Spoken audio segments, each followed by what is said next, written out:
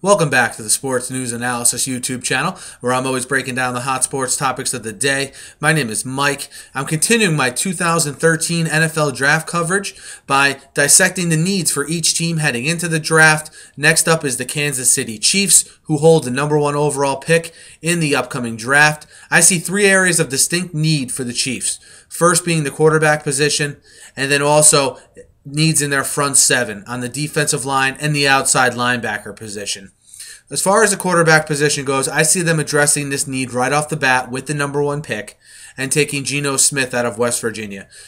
Geno Smith is a guy that is not a Andrew Luck RG3 type level talent, but I think he's good enough for Andy Reid to develop and to bring along. And you'll be surprised how quick a guy like Geno Smith, just a competent quarterback, will make this team better, because I truly believe they have the talent to be competitive pretty quick.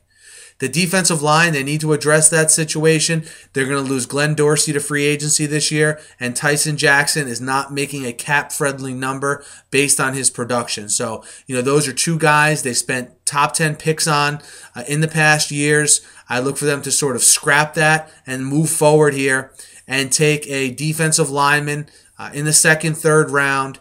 There's a lot of quality defensive tackles that can plug holes that you're going to find in the 2nd, 3rd, 4th round. So I look for the Chiefs to address those needs then. Outside linebacker as well. They're going to look to build that defense, obviously, around Tamba Ali, Derek Johnson, and Eric Berry.